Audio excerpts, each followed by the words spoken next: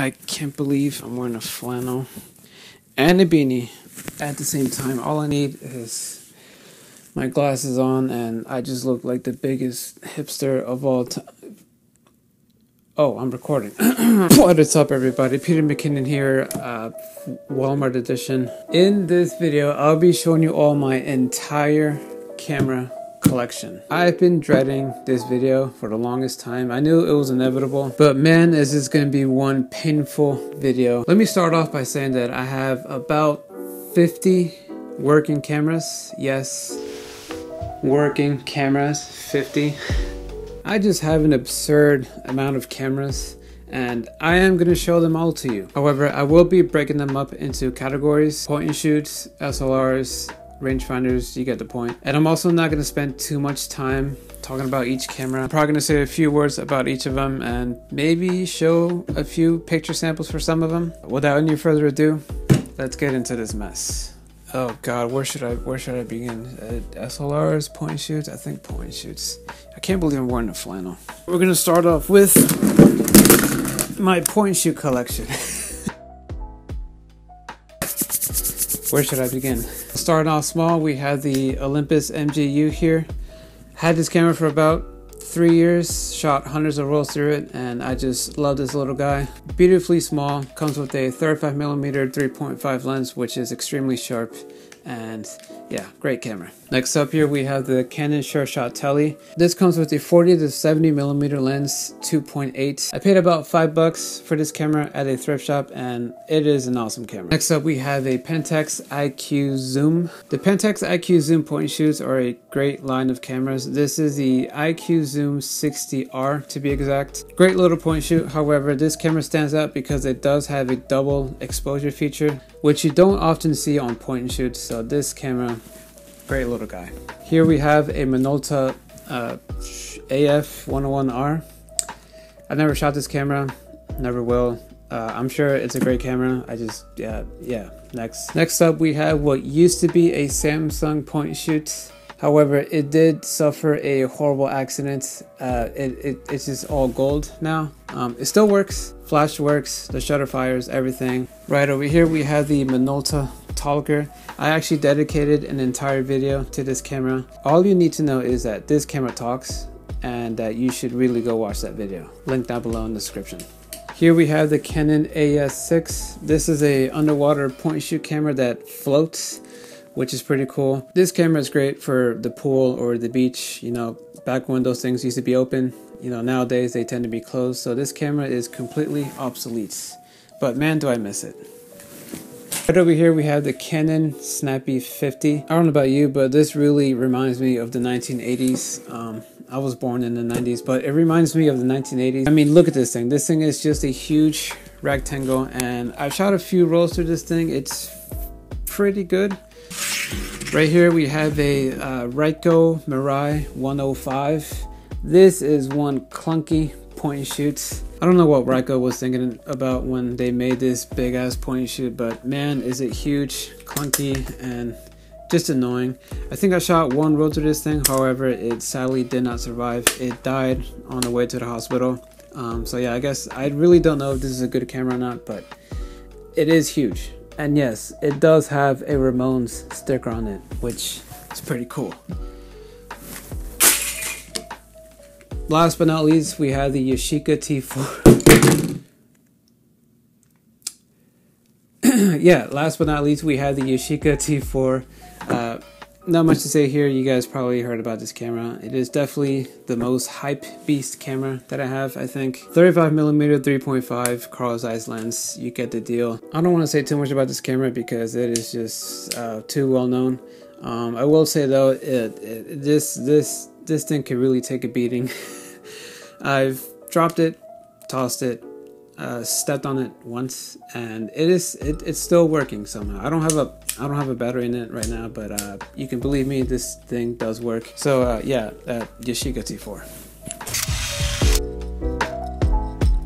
All right, time to showcase my SLRs, which means gotta wear a denim jacket. Why? I don't know. All right, starting off my SLR list, we have the Canon A-1. I've had this camera for about 2 years, I think. It's not exactly perfect. It's missing the battery door, for example. That's why I have a piece of tape there. No, it wasn't for hipster points. It was to, you know, protect my battery. But despite its rough looks, it's really a great camera, and yeah. My next camera on the list is a Canon AE-1 program. I don't have it with me because I lent it to a friend. So I'll probably insert footage somewhere around here. This camera is very special to me because it is one of my first cameras ever, and it will always have a special place in my heart. Next up here we have the Yashica ST705. The highest shutter speed on this camera is 1/1500th of a second. Yes, not 1000, not 2000. 1,500th of a second, which is an odd shutter speed. Weird little camera, and yes, it is a Fujifilm. This is basically the grandfather of all the XT series, the X100 series, all of the overpriced cameras that I really want to own but I can't afford. Yeah, Fuji ST705. Oh, this thing. This is a Yashica FX2. Nothing special about this camera. This is just a typical SLR. I think I shot one roll through this camera. Don't plan on shooting it again. Nothing against this camera. From the results I've seen, it's not a bad camera. Here we have the Kodak Retina Reflex S. I've actually dedicated an entire video to this camera. I absolutely love the quality of pictures this thing produces. This lens is super sharp. I wish you could detach it from the camera, but you can't. All I'm gonna say is go watch the video that I made on this camera. Great little thing. Here we have the Pentax ME. This little guy is smaller than my hand, which is the reason why I love it. It also houses one of my favorite lenses of all time, the 50mm 1.7 pancake lens. I mean, look how tiny this little guy is. I mean, for the quality it produces, it is just an amazing lens. Definitely the smallest SLR in my collection, and I just love this camera to death. Next up here we have the Pentax ZX7. Nothing special about this camera. It's essentially an oversized point and shoot, if you ask me, but it has a mirror, so it's technically an SLR. I shot a few rolls through this thing, and it's not bad. I think I paid 20 bucks for this thing, and I honestly wouldn't pay more, so yeah. Oh god. Alright, here we have the Exa Ihagi Dresden camera. I don't know if I pronounced that right or if I said it in the correct order, but yeah, this is an Exa camera. Waist level finder, manual focus. The highest shutter speed on this camera is 150. Yes, 1/150th of a second. Yeah, I think I shot 2 rolls through this thing. The lens is pretty sharp, however, it is not user friendly. You would think this would be a cool camera just by its looks, but it is a pain to use, and I paid 80 bucks for this thing. I really wish I could have those 80 bucks back. Alright, so here we have my Nikon F. This, I love this thing. I've had this camera for about over a year already, and man, do I love this thing to death. I will probably dedicate an entire video to this camera. I probably shot over 100 rolls through this thing already. All manual, no battery needed, and just a beast. Lastly, we have the Nikon F2. I only shot like 3 rolls through it. I don't want to be too harsh, but I don't like this camera. I don't know what it is about it. This by all means is a lot more superior to the original Nikon F. The highest shutter speed is 1/2000th of a second. It has a working light meter on the little prism finder here. A lot better than my Nikon F, but for whatever reason, I just prefer my Nikon F over this thing. I mean, again, I shot like 2 rolls through this thing versus my Nikon F. I shot a lot. Great camera, nothing against it. It's just not for me. Why am I changing outfits on every new category? This is ridiculous. So starting off here, we have the Canonet QL17. This is definitely my favorite rangefinder of all time.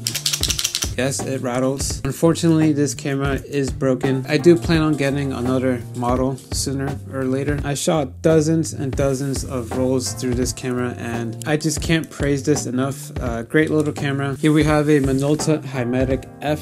This is a tiny little guy. Everything on this camera is actually automatic aside from the focusing, and you could also choose your ISO here. If you've never shot a rangefinder before and you want to know what it's like, I definitely do recommend this camera. It's simple, it's small, and it shouldn't be too expensive.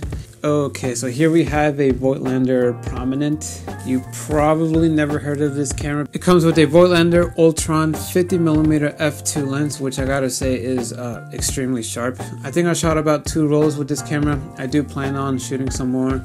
I might even dedicate a video to this camera because I cannot find a single video on this camera on YouTube that's in English at least. And finally we have an Argus C3. Yep, we just went from a Voigtlander to an Argus. Yeah, this camera is known as the Brick. It's really not that great of a camera when it comes to picture quality. I just find it fun to use, honestly, because it is a challenge to use, and I just appreciate it for the pain that it is. Okay, so before we move on to my medium format collection, I do want to share my collection of weird cameras. First, we're going to start off with this Kodak Avantix T550 APS film camera. That was a mouthful. Yes, APS film camera. No, not APS-C for you digital weirdos. This is an APS film that has been expired for I don't know how long. Never shot it, never will. Move on. Here we have a Bell & Howell focus-free camera. Yeah, I think I paid $1 for this little camera. And that's exactly what this is worth. Here we have another little plastic camera with a plastic lens. I think I've shot about 2 rolls through this thing, and I really love to just mount a huge flash on top. Just dwarfs this little camera, and I just have fun with this camera. Alright, here we have a Holga 135. What's cool about this camera is that you can release the shutter as many times as you like without advancing the frame, which really makes this a multi-exposure machine. You can really make some weird stuff with this. I only shot 1 roll through this thing. I don't know if I'll ever shoot it again. I probably will. Yeah, a fun, hideous little camera. Here we have a Vivitar 600. This is my only 110 camera. I never shot 110 and probably will never shoot 110. Here we have an M6 8F. This is definitely a weird one. Doesn't have a viewfinder unless you flip this little thing up, then I guess it does have a viewfinder. You press the shutter here, you wind it on the bottom, and also it has a hot shoot flash on the side of the camera. Yes, right here. Definitely a weird camera. Never shot it, never will. Ansco 1045 ZF. I've shot this camera, however, I only shot it with expired film, so I really can't judge it on how good it is or how bad it is. Yeah, I do like the way it looks though. It's a kind of nice, however, it's an Ansco. Here we have an actual reloadable disposable camera. Who would ever want to reload a disposable camera? I don't know, but I have one and it's good to have. Don't know why, but we have the 135 fashion camera. FM, yes, FM, like the Nikon FM, except it's not a Nikon. Not sure about the focal length, but it does say high lens. Yes, not high definition, not high quality, high lens. This camera is completely plastic. This is probably the cheapest plastic I've ever held in my hands. I could totally see this camera being sold at a dollar store. Yes, not a thrift store, a dollar store. Oh god, they just keep coming and coming. Here we have a pop cam. This is a very strange camera. I think I paid about $5 for it on Amazon, and I honestly wouldn't pay more than that for this. The idea behind this camera is that it takes 4 little frames on a single 35mm frame, if that makes any sense. I'll just show you an image sample so you know what I'm talking about. And here we have the heterosexual version of this camera. Get it? Because this is a rainbow. Please don't cancel me. Yeah, nothing special about these cameras. They're really not that great at all. I do want to say though that the shutter sound for this camera is absolutely just hear for yourself. Yeah, whatever you do, don't get one of these. Last, but definitely not the least, the juice box. Alright, so starting off with my 6x6 cameras, here we have a Pearl River. I know what you're thinking. What the hell is a Pearl River? This is basically a Yashica Matte 124 knockoff. What's really cool about this camera is that it is dual format. It takes 6x6 and 645, which is pretty cool for the TLR. And honestly, if you're looking into getting into medium format and you want to start with a TLR, this is definitely not a bad option. Here we have a Seroflex. The lens on this camera is extremely sharp. One of the sharpest photos I've ever taken was taken with this camera, and honestly I think I paid about $25 for this camera. I mean, it was broken when I bought it, but I managed to fix it. It's really not that difficult. Great little TLR if you never shot medium format. Great little beginner camera. Here we have an Argo Flex 75. This is a 620 6x6 camera. Shot 2 rolls with it, not that great, especially because it's 620 and you really have to go out of your way to insert 120 film into here. So yeah, really not that great. Here we have my Yashica Matte 124G. This was my first medium format camera ever. I've had it for almost 3 years. Great picture quality, easy to use, has a working light meter, which is amazing. Rolleicord VA Type 1. I paid $50 for this camera, and it came with a ton of accessories. Here we have the case for it that has the lens hood that's attached to this camera, and it comes with a few set of filters here.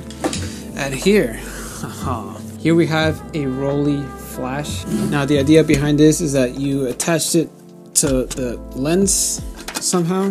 You can tell I use this camera a lot. I don't even know how to. Here we go. Right, I got it. What? Yeah, this camera is something else. So what's cool about this flash is that you pull out the little whatever you call this thing, you plug it into the camera, and that's how it works, right? However, when you're done using the flash, you just simply roll up the cord here. I mean, how cool is that? I did want to dedicate a proper video to this camera because it is really great. Comes with a ton of accessories, and unfortunately I do plan on selling this. I just don't use it that often. It honestly collects dust. I've never even shot this flash. I do have flash cubes for this thing, which is why I do want to dedicate a video, because I never shot flash cubes before. Or flash bulbs, is it? Yeah, flash bulbs. I'm honestly kind of nervous when it comes to shooting flash bulbs. I've never shot one before, but I imagine they kind of explode. So on second thought, that actually sounds like fun. Explosions? Sign me up. Last but not least, we have my Rolleiflex E Type 2.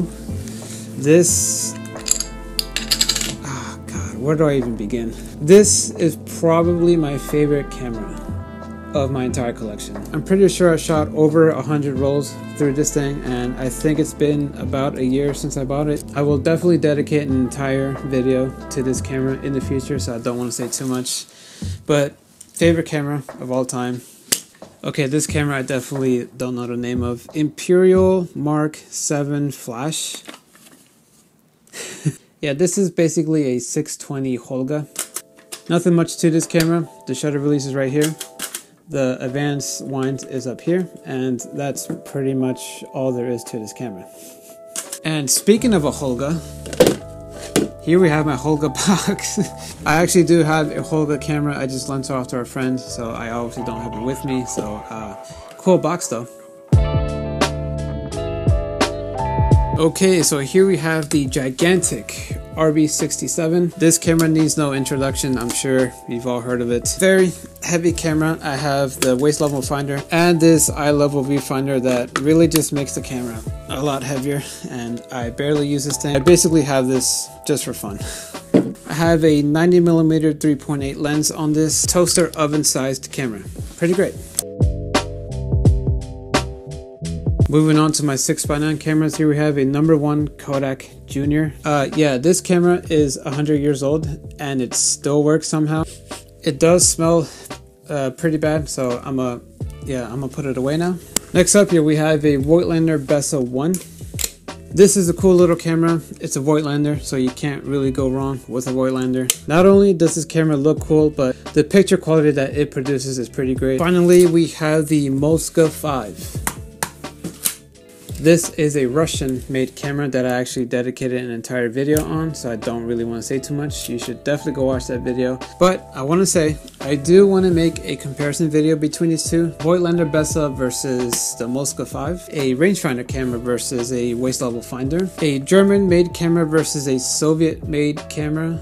The Germans versus the Russians. On second thought, we all know the Russians win at the end, so never mind. So this is my first and only 4x5 camera. We have a Graflex Crown Graphic. I've got this camera about 6 months ago, I believe, and I'm still kind of learning how to use it, as you can see. I'm still a beginner when it comes to 4x5, so I don't want to say too much. I probably will dedicate an entire video to this camera and the whole 4x5 process. I have the 135mm 4.7 lens on this camera. And yeah, I think I paid about 150 bucks for this camera, which is pretty good considering it's a 4x5.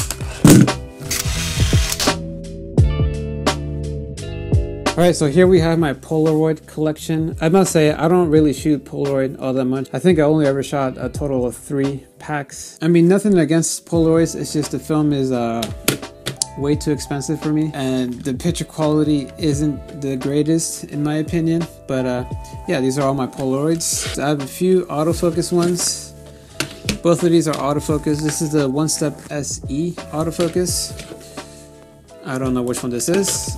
This is the 640, which is pretty cool because it has a tripod socket on the bottom, which you never see in the Polaroid. And this one has a red stripe right here, which is pretty cool. Now here we have my Instax cameras. This is the Instax Mini 90. This shoots Instax Mini. And this is my Instax Wide 300, which shoots Instax Wide. I really prefer Instax over Polaroid. The picture quality that you get from Instax is a lot better than the Polaroid, and it's also a lot cheaper. So now my final film camera that I want to share here is a Canon Zoom 518.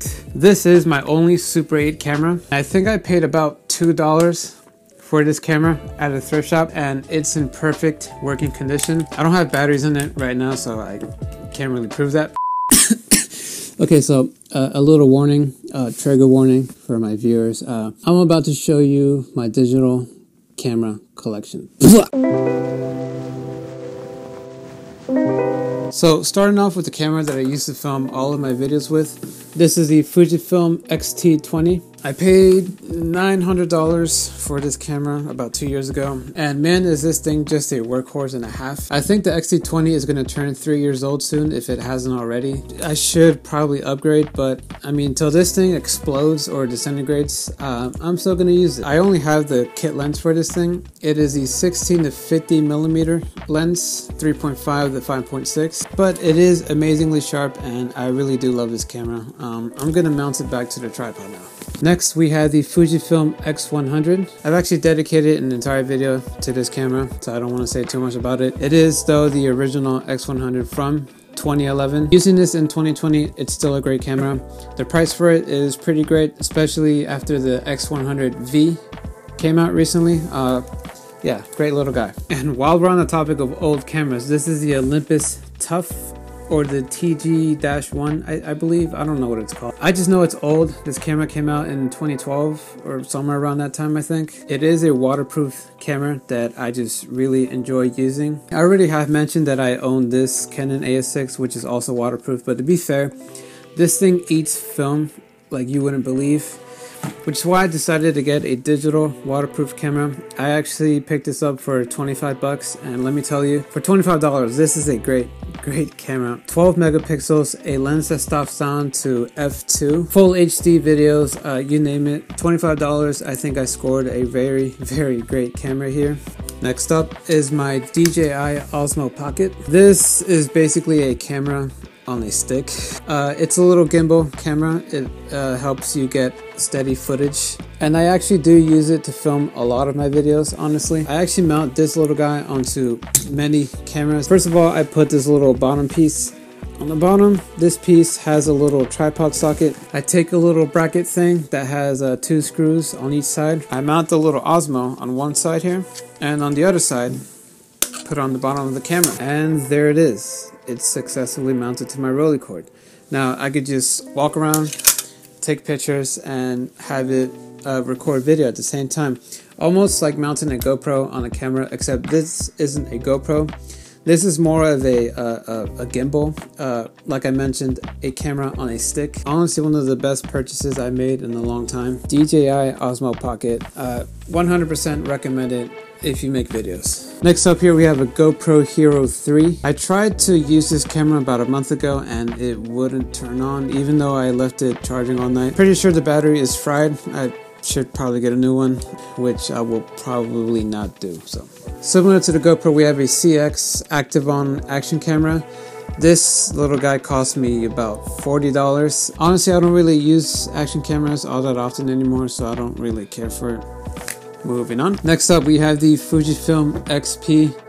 This is another underwater camera. I think I paid $2 for this at a thrift store, and man did I overpay, because this is waterproof, shockproof, dustproof, freeze proof, and quality proof, because this camera is a piece of shit. Next up here we have a Canon PowerShot A590S. Yes, it is a 8 megapixel camera. It has a optical viewfinder, which I really like. And then right over here we have a HP Photosmart E337 5 megapixel camera. It also has an optical viewfinder, which I find intriguing. Have I shot either of these cameras? No. Why am I talking about these cameras? Yeah, potatoes. This is what they are. And finally, we have a Nikon Coolpix S2230. The LCD screen on this camera is pretty big. I did lose the battery a while ago, and I'm not going to buy a replacement for it. Okay, it is now time for my vintage camcorders. Okay, so here we have my entire vintage camcorder collection. I have two of these things in the back. This is a Sharp ViewCam camera. It's a high-end camera that's essentially, you know, a selfie camera, because you can do this. Both of these, they're high-8s, they're the same thing, they flip. Here I have my VHS-C cameras. These cameras take VHS compact tapes. That's what the C stands for in VHS-C. And they are just all clunky, and I don't ever use these guys. So yeah, moving along. And finally we have my little mini DV camcorder. This is the Canon ZR85 camcorder. It takes mini DV and it takes a SD card. It does have to be a 2 GB SD card. If you put anything bigger than 2 GB, this camera will not take it. I record both on the mini DV and the SD card, and I just love this little guy. One, because it's small and compact. I mean, when you compare it to this thing. So I've been dreading this next part. It is my collection of broken cameras.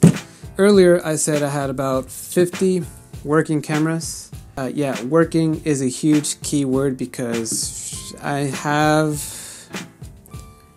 a few broken cameras to show you guys. For this part, I'm gonna have to move you guys a little further back and pull this table a little further that way. Let's do that.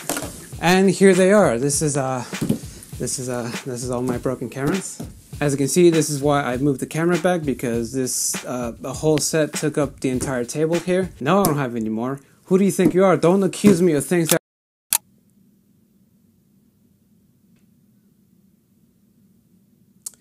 Words cannot express my feeling of embarrassment right now. This is it. This is my pile of broken cameras. I like how the camera isn't focused on me, but on this. That should really tell you how bad this is. I have no idea how many cameras are on this table right now. So I'm gonna stop talking. I'm gonna go ahead and play this little montage of me showing you every single camera that's in this pile. Alright, to start here we have my dad's old Canon AE-1. This camera didn't work when I received it, and it still doesn't work even though I tried to repair it a million times. As you can see, it does this, which most Canon AE-1s have this problem for whatever reason. So yeah, here we have a Yashica MF2. This camera still works technically, but it's missing the rewind button, and opening the back is nearly impossible. Agfa Optima 500.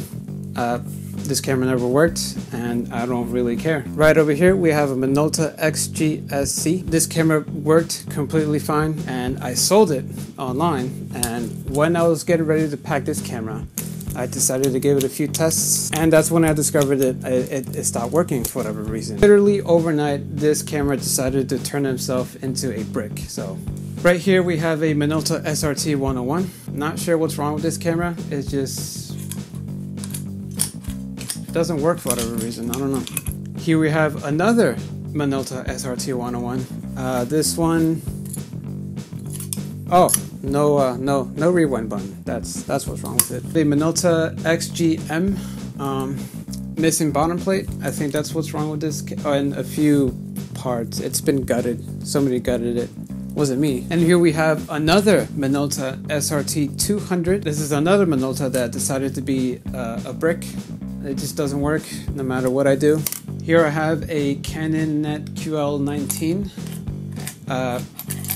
It rattles, it's missing the rewind button, and that's pretty much it. Here is what used to be an Instax camera of some sort. However, it suffered an accident of some sort, and now it looks like this. A Voigtlander V-Tomatic 2, a Yashica TL, an Agfa Colorflex, which has a detachable prism finder thing. Pretty cool, too bad it never worked. And here we have my dad's old AE-1. This wasn't my dad's old AE-1, this is just an old AE-1. However, this was my dad's old AE-1 that he used and gave it to me and never worked, because all AE-1s do that.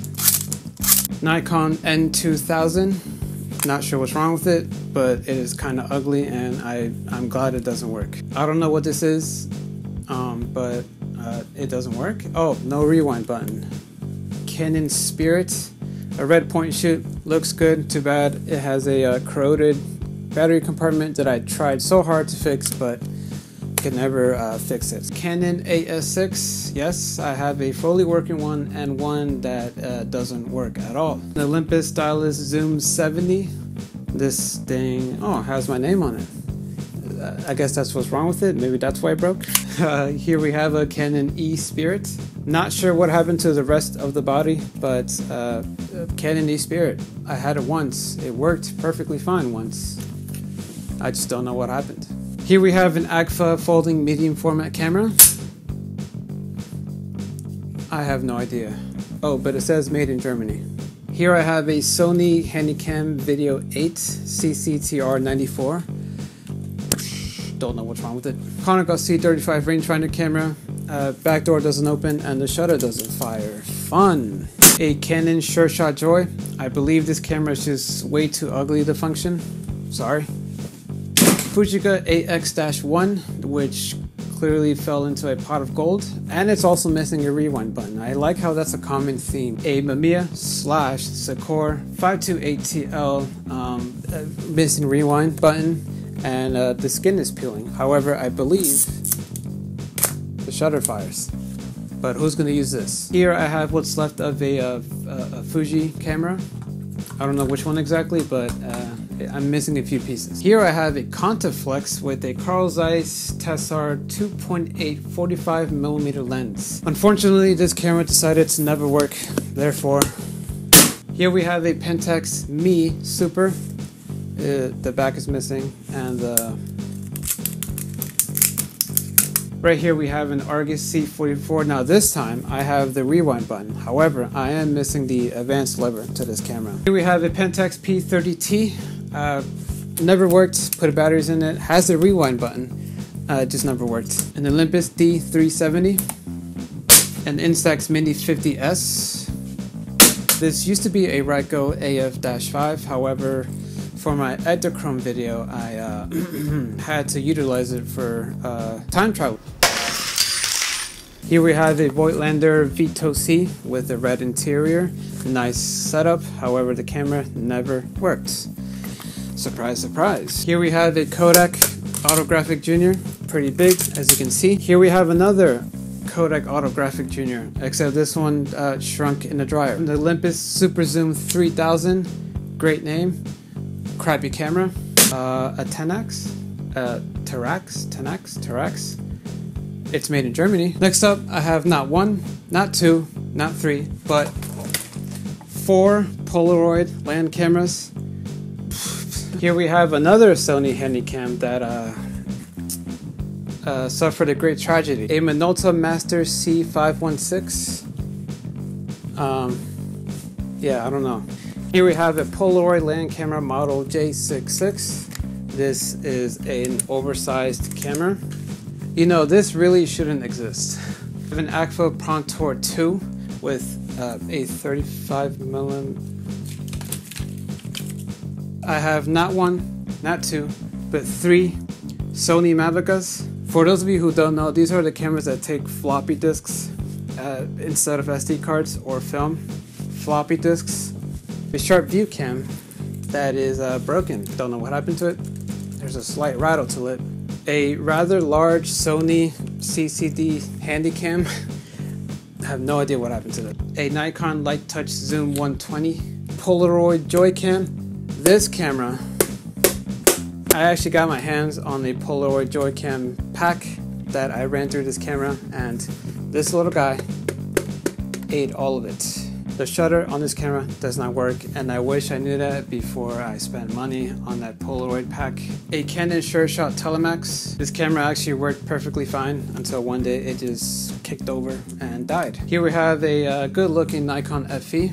Don't know what's wrong with it, but it's good looking. Agfa Optima 2S. It's green. Yashica L. This is a beautiful point and shoot that never worked, but hopefully one day I'll fix it. Here we have an Argus C3 that is missing a lens and a sole. This is a potty mouth point and shoot. And finally, here we have a Fujica ST605N. It's missing the rewind lever. You know the deal. I don't know about you guys, but I will not walk around with this on me. I just can't look ridiculous. So yeah, that was my whole camera collection. I want to start by saying that this isn't the most cameras I've ever owned. I actually once counted up to 80 working cameras, and I did have a lot more broken cameras. I've managed to sell off a lot of working cameras, and as for the broken cameras that I used to have, a lot were sold for parts and pieces. Some of them I actually managed to repair so they worked again, and some of them I actually ended up throwing away in the trash. The total amount of cameras that I've owned, I don't even want to think about it. I can say with confidence that it's about 200 plus cameras at least. But yeah, I guess moral of the story here, don't own more than 10 cameras. Let me know down below in the comments if you have any cameras that I have, and also let me know what your favorite camera is. I know it's not an easy decision to make, especially if you own a lot of cameras like me. I think I'm gonna go with the Rolleiflex here as being my favorite camera. Out of my unlawful amount of cameras that I have, this one really stands out, and I just love it to death. Hope you enjoyed the video. Leave a like, subscribe if you're new here, and until next time.